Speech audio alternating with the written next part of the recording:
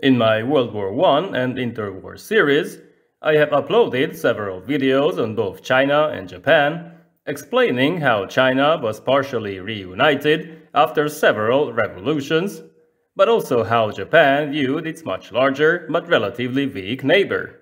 It's time to talk about the Second Sino-Japanese War, which eventually merged with the much larger global conflict and developed into the bloodiest Pacific War ever recorded.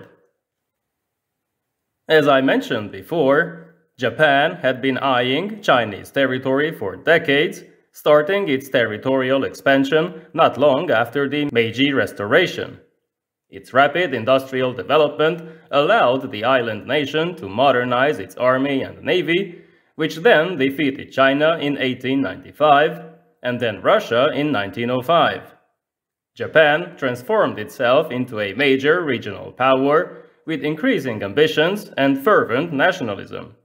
This led to the 21 demands during World War I, which would have rendered China a Japanese puppet state, then a series of incidents during China's warlord era. Tensions culminated in the 1931 invasion of Manchuria, during which Japanese forces occupied the region, installed the last emperor of China, Puyi, as a puppet ruler, and started the exploitation of the local resources, industrial capacity, and manpower. Relations between Tokyo and Nanjing remained tenuous, although the nationalist government under Chiang Kai-shek tried to avoid direct confrontation, focusing on its civil war against the communists instead. However, more clashes with the Japanese occurred after the 1928 Jinan incident, for example in Shanghai in 1932 and up north in the Great Wall region a year later. In both cases, a demilitarized buffer zone was created, which Chinese forces could not enter anymore, while local collaborators ensured Japanese authority in the area. Through several treaties, the Kuomintang was pushed out of northern China. It had to abandon several provinces, so eventually Beijing itself became a border zone threatened by the Japanese expansion. In July 1937, another incident took place, this time at the Marco Polo Bridge on the road leading to Beijing. Clashes continued in the following days, with more provocation by the Japanese, after which the leader of the Ma clique ensured the Chinese government that he was ready to support them, which he proved by sending his 1st Cavalry Division to the area. The Japanese government in Tokyo attempted to defuse the situation, but the army's high command sent more troops to the region, even though some generals were also against further escalation.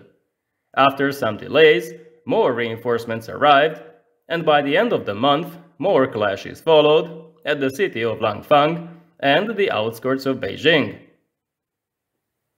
The Japanese demanded that General Song Jae-yuan's Chinese 29th Army withdraw and abandon the city of Beijing.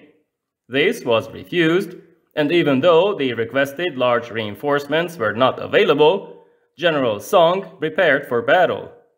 Chiang Kai-shek, who had been avoiding open conflict with Japan for years, now announced a new policy of national resistance. On the 27th of July, Tongzhou was besieged, while Japanese 20th Division attacked several districts in Beijing with close air support, pushing back Chinese 132nd Division in bitter fighting. At the same time, Chinese 38th Division regained some territory at Langfang, but by the following day, 29th Army had to retreat. Interestingly, some 5,000 Chinese collaborationist troops on the Japanese side mutinied and massacred the Japanese garrison and Japanese civilians in Tongzhou, but the only result was that public sentiment in Japan changed as support for a full-scale war increased all around the nation. Their next attack was directed against Tianjin, Beijing's port city. Chinese forces put up stiff resistance, but after 2 days, they had to retreat once again, leaving the city to the Japanese. Beijing followed on the 8th of August, when the remaining Chinese troops withdrew to Chahar province.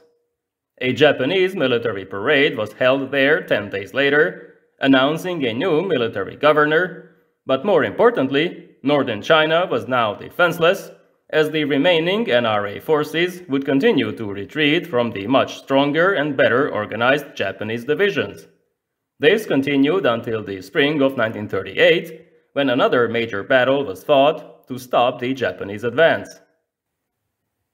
Even though the war began near Beijing and the Northern Front was in the focus, a month later, in early August, Chiang deployed his best troops to Shanghai. The city had an international settlement with many European and American civilians, along with their small military contingents, but also a Japanese quarter, the elimination of which became the main Chinese target. This would take place without touching the international settlement and avoiding a diplomatic backlash from Western powers.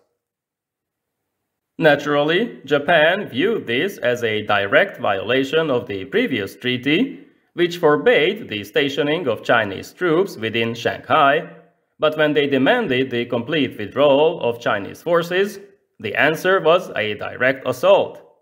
Chinese troops launched an attack on the Japanese district and nearby Japanese Navy vessels with the support of their Air Force, which had both Chinese and American pilots. The National Revolutionary Army, the NRA, had 70,000 men in 5 divisions in the area, subordinated to 5th Army. They faced only 6,000 Japanese Marines, but when they attacked on August 14th, strong support from the Japanese Navy and Air Force prevented a victory.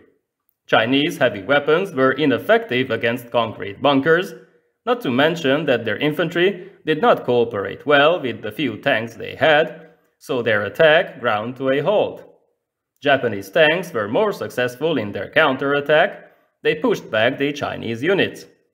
The Chinese Air Force shot down 85 Japanese planes, but lost 91 in the process, roughly half of its force.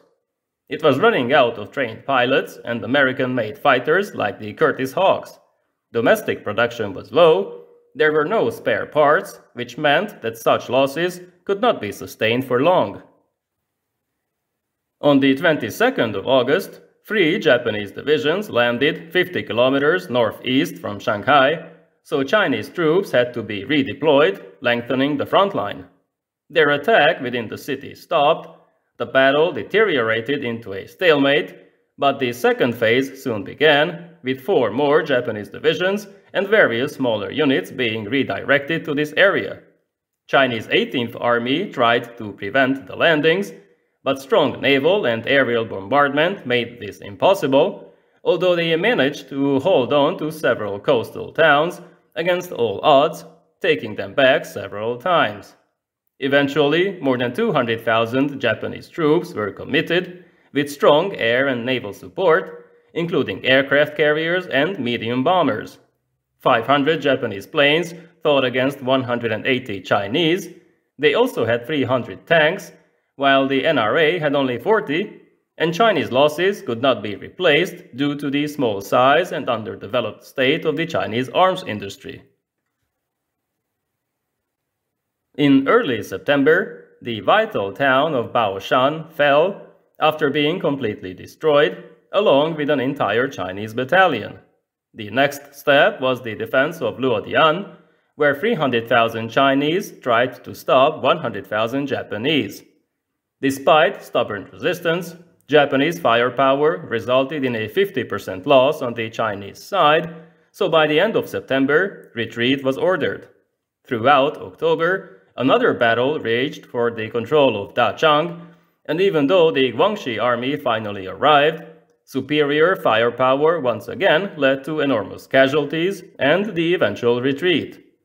After this, Shanghai itself had to be given up, although 1 battalion of the 88th Division was ordered to stay there and continue fighting, as Chiang hoped this would turn public opinion against the Japanese and may even lead to foreign intervention. By that time, the huge losses suffered meant that 8 to 12 Chinese divisions were needed to match the strength of a single Japanese division. The best Chinese units were wiped out in a battle of attrition, but losses were significant on both sides, which frustrated the Japanese, who had expected a quick victory. We'll see in the next episode what this frustration led to. Thank you for watching. See you next time.